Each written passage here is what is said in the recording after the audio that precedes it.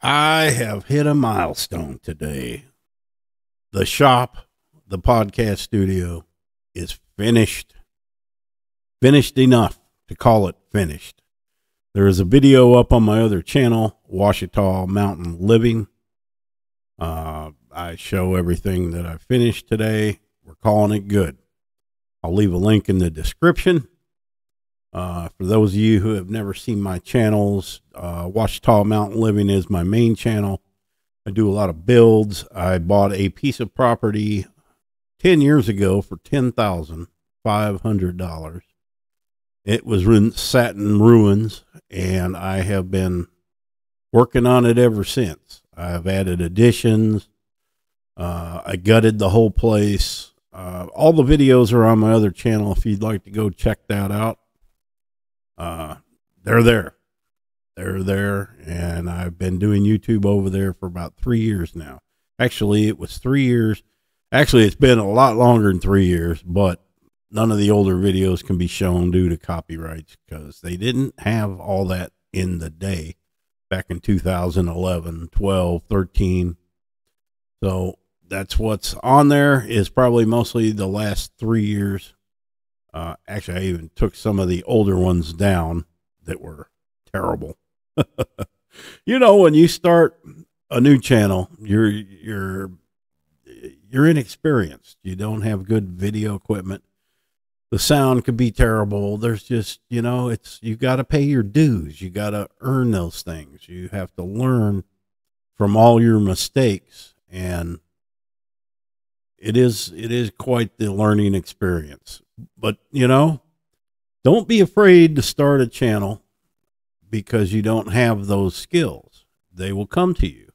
I promise you.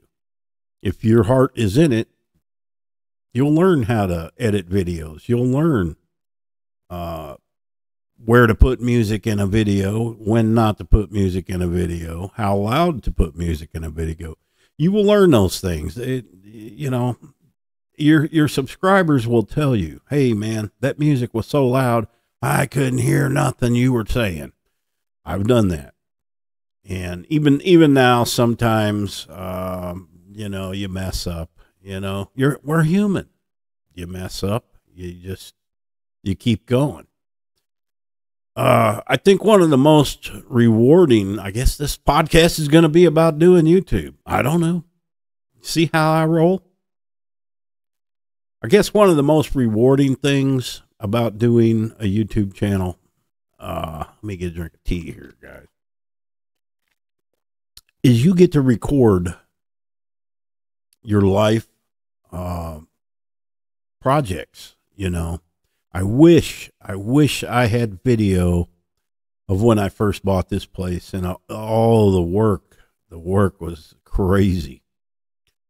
But I don't. I took photographs. At least I took photographs. But like this shop, okay, I've got video from the day I picked it out. I actually have video of this very shop sitting on the lot 60 miles away when I picked it out. And then I've got video of it being delivered, insulating it, and doing every little project until it is finished. And that's cool. And I have found, sometimes you want to redo something or, you know, I'll go back to my videos. If I can't remember, well, where did I run this electrical line? Well, I'll go back to where I built it and I can see where it is. You know, it takes the guesswork out.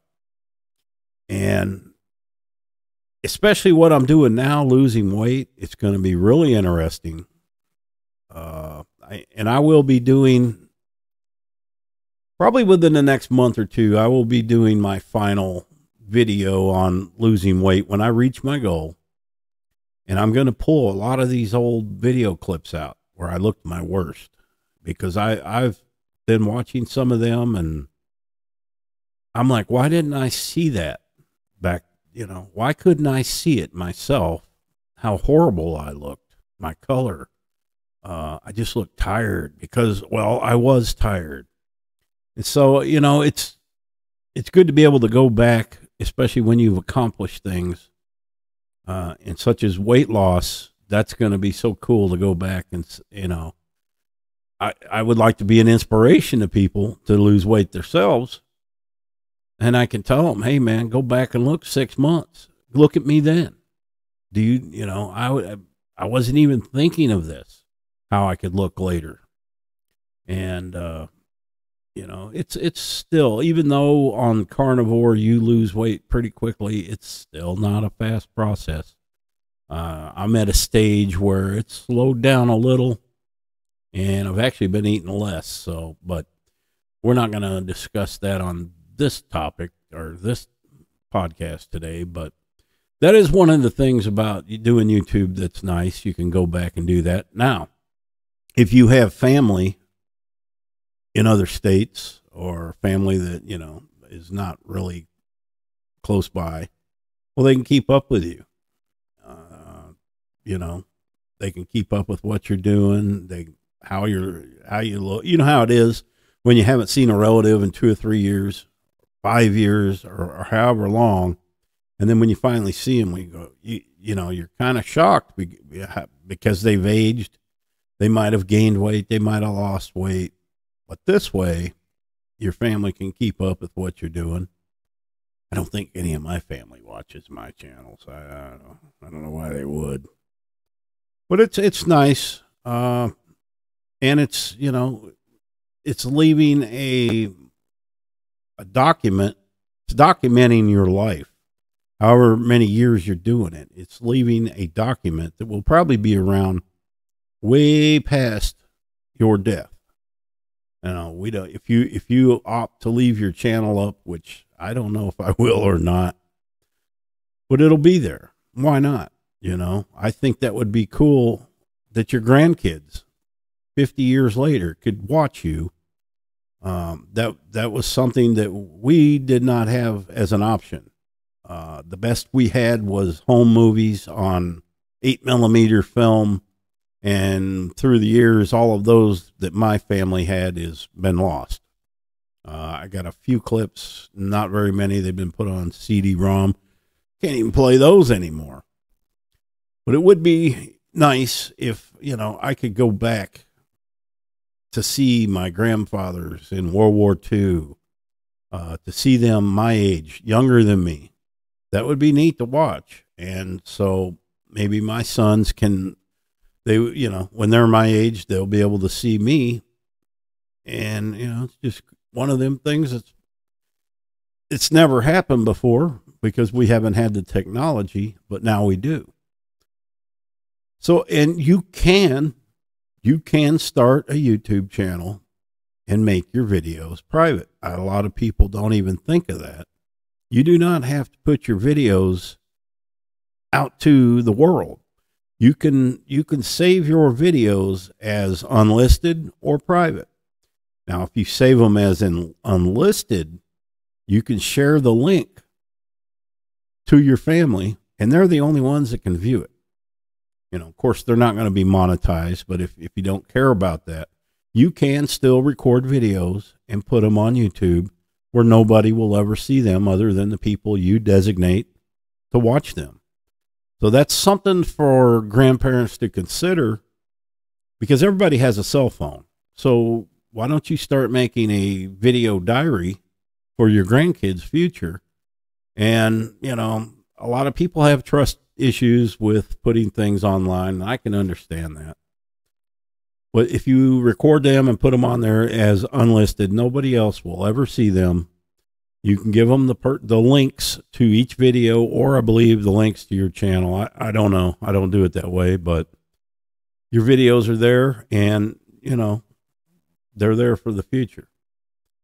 But that's just something came on top of my head. You know, if you're not into going out, putting your story out to the world, well, do it for your family. And there's other formats you could do that with as well. I mean, you could save them to your computer and put them on an SD card. I don't know. But I think on YouTube, they're not going anywhere. You know, I don't think YouTube's going to go out of business tomorrow. They're going to be there. It is probably one of the biggest corporations in the world now. I mean, you could not imagine how many billions of dollars they have to pay every month, and they're making it. You know, YouTube's not, we're not getting 50%. YouTube's keeping a good share. They're keeping a little more than that. And so they're making their money. You know, it's their backyard. So they started the channel, or the website, whatever you want to call it. So, you know, the fact we make anything is good. So I don't know, and I look at it this way. If I died tomorrow, I could care less. I could care less about my videos being up still after I'm dead. I don't care. I don't worry about things like that. If you go through life worried about all your privacy and, oh, they're going to see this and that, you're just adding stress to your life that, you know, is unnecessary. Just be carefree, but be careful. Carefree, but be careful. I should make a bumper sticker. I'm carefree, but I'm careful. Yep.